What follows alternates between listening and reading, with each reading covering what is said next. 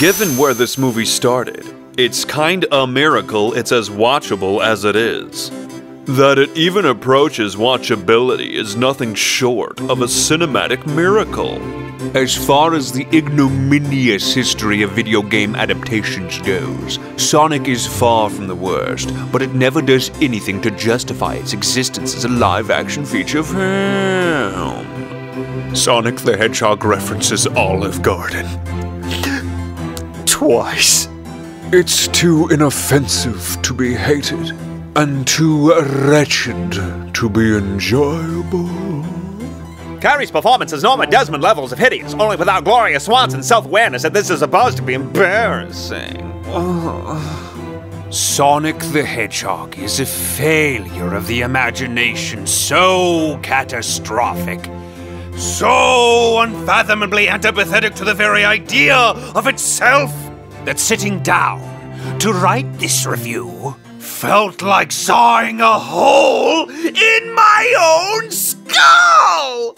Seeing Jim Carrey back in action made me realize that I didn't really miss him. Basically, Sonic the Hedgehog is a distilled encapsulation of all the useless, banal grotesqueries inherent to our collective capitalist nightmare in a fuzzy blue ball. Eat it up, kiddos.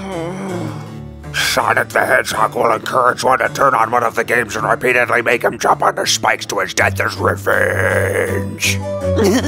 Instead of running rings around its genre predecessors, this origin story peters out well before reaching any bonus levels.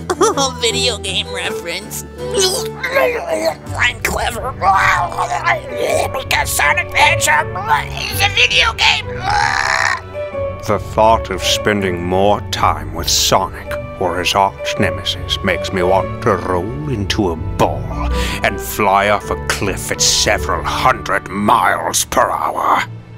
It's playful, it's fun, and it feels like what a Sonic the Hedgehog movie should be!